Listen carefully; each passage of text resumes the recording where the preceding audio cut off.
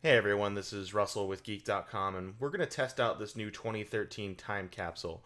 But before we do that, I wanted to show you the network that we were using before, and then we'll flip over to the 802.11ac network on this HTC One and try it out for you. So this is a speed test on the network that we had set up before connecting the time capsule. We're going to go ahead and run that speed test here. This is connected to a Verizon Fios 150 up and 75 down connection.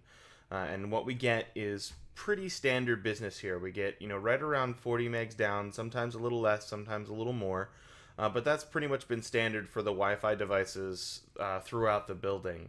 Really, wherever you are is pretty much what you would get on that network. But we will go ahead and flip over to an 802.11ac connection powered by this 2013 Apple Time Capsule and take a look at what the speed difference is. Both of these devices are connected to the same 150 over 75 Fios connection, and as you can see, the AC network gets us way faster.